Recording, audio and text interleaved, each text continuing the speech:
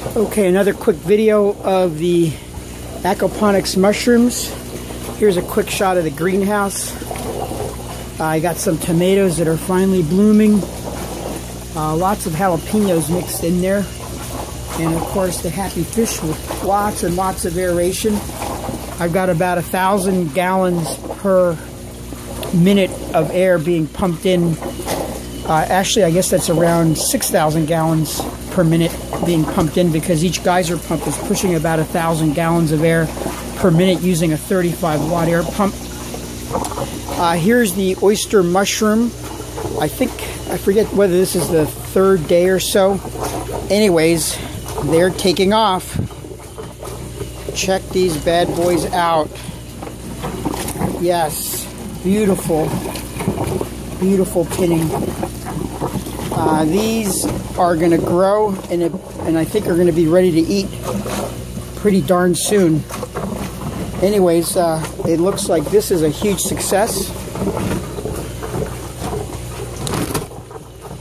I've got a little tomato in there that broke off the branch, so I stuck the whole branch into the ground and let it ripen that way. These are some other branches that broke off that hopefully will regain their livelihood.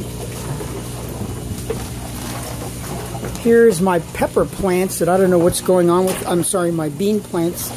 It looks like they might be on their way out, even though there's a flower.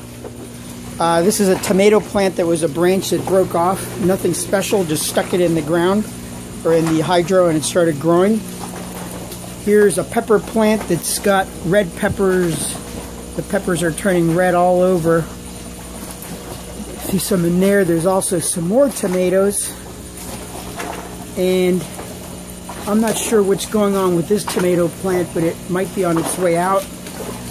There's some asparagus that I trimmed back. And then, of course, here are the fishies. Anyways, thanks a lot.